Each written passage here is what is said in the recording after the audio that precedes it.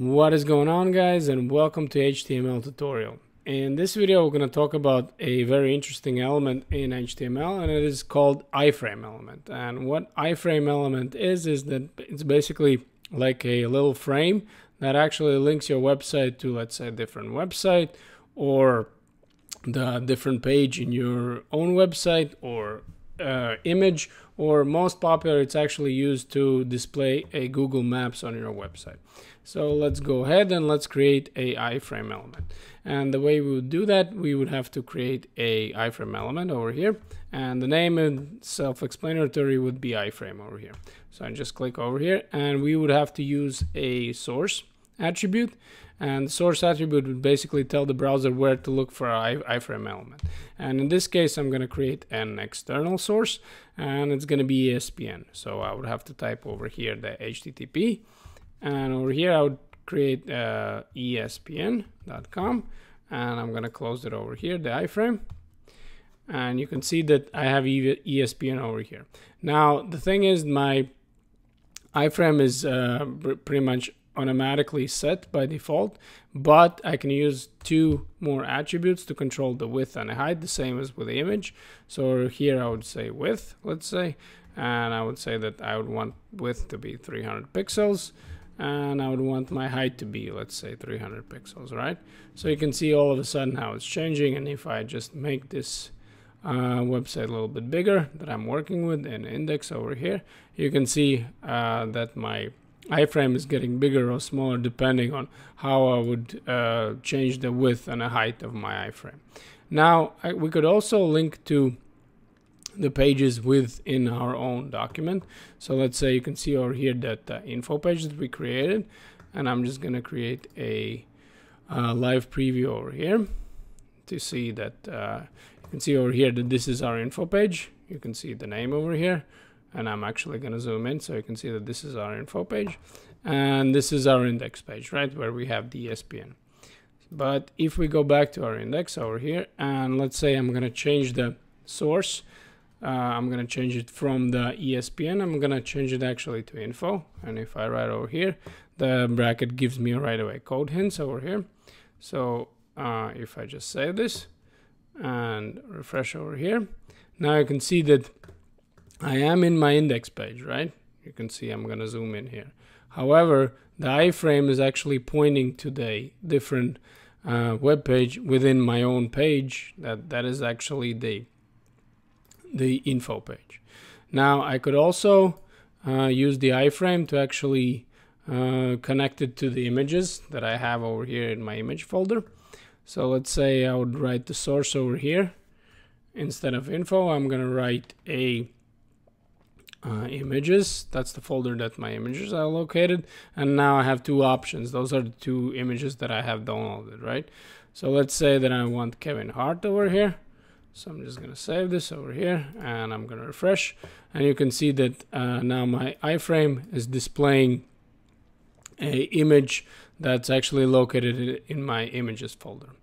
Now another cool thing that we could do with iframes, we could actually use links to point to our iframe and actually display whatever the location of our links are.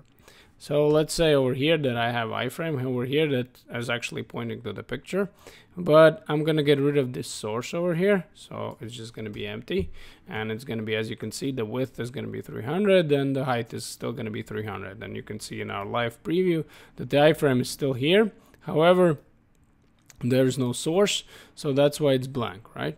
And what I'm going to do over here, I'm going to create a name over here for this iframe, and I'm just going to name it frame over here.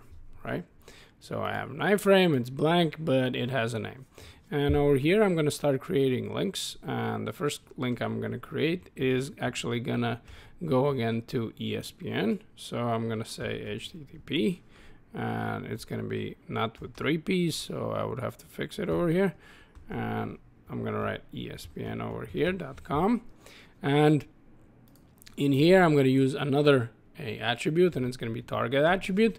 And the target attribute, I'm going to write the same name that I given the iframe. So you can see that I given the attribute name, I gave the value of frame. So right now when I'm doing the target, when I'm writing the target, attribute, I would need to use the same value that I gave it the name. So I'm going to write frame over here, and I'm going to create a ESPN over here.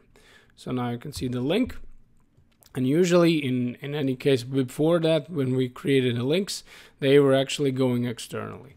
So let's go ahead and see what happens now that we have created a link that actually has the target attribute over here, and it's linking to our iframe, right? So now I'm just going to save this file over here, and I'm just going to click it refresh over here. And you can see as I press over here on a link, actually the ESPN is loading here in my iframe. So I didn't have to point it with the source. I could actually do it with the link. And the cool thing about it is that I could, let's say, create another link over here. I'm just going to create a line break before that. And what I'm going to do is I'm just going to copy the whole thing over here. And now I have 2 links, and I'm going to create one more over here. So I'm just going to say, I'm going to select this, and I'm just going to copy that. So now you can see that, I deleted, but I'm going to copy it again. And now you can see that I have 3 links. All of them are pointing to ESPN, so we're going to fix that over here. So what I'm going to do is this location href, I'm going to change it to, let's say, info page that we did before.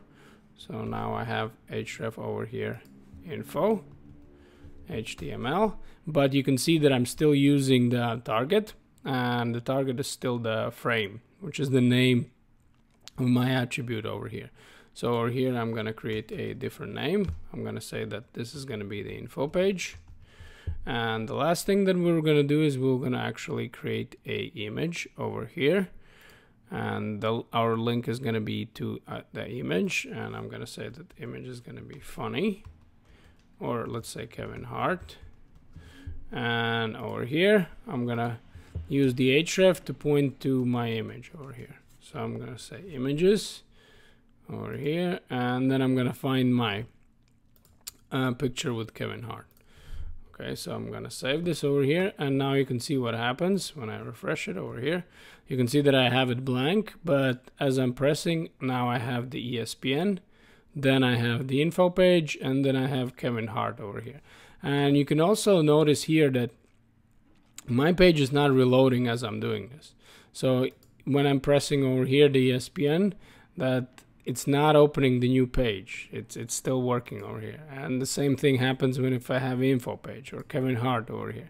So what's happening is that you don't need to reload your page in order to use the iframe. It's actually doing while you're still on your page. So it saves the time for whoever is visiting your web page, that the page is not downloading twice, right? So the last thing that we're going to do is we're actually going to create a Google Maps in our iframe. So I'm just going to delete it over here, everything all together. So now you can see that I have a blank page. And I'm going to show you that, let's say that if you would be creating a page for, let's say some type of business, and you would want to use the Google Maps to actually point to that web page, right? To point to that location. So I would go over here, I would open up the web browser, and I have Google over here by default. So I'm just going to write maps, and you can see over here that the Google Maps, we were going to open the Google Maps.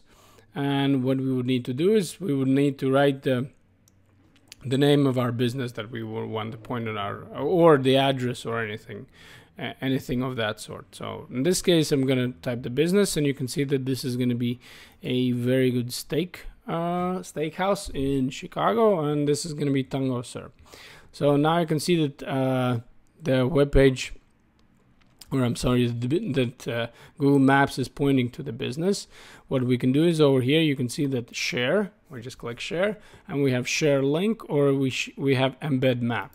And once we click on embed map, we can see that iframe is given already for us, right? So all we have to do is actually copy this one over here, and then we go back to our text editor, and all we have to do is actually paste this over here. And now you can see that our iframe is already made for us. But you can see that it has already default height and width, and what I'm going to do over here is I'm just going to make it to 300, and this one is also going to be 300. So now you can see that if I just make this live preview bigger, you can see how we have a map, the Google map on our website using the iframe element. And what I can do is I can always zoom in or zoom out over here using the iframe and using the Google Maps. So you can see how it is a very, very neat feature.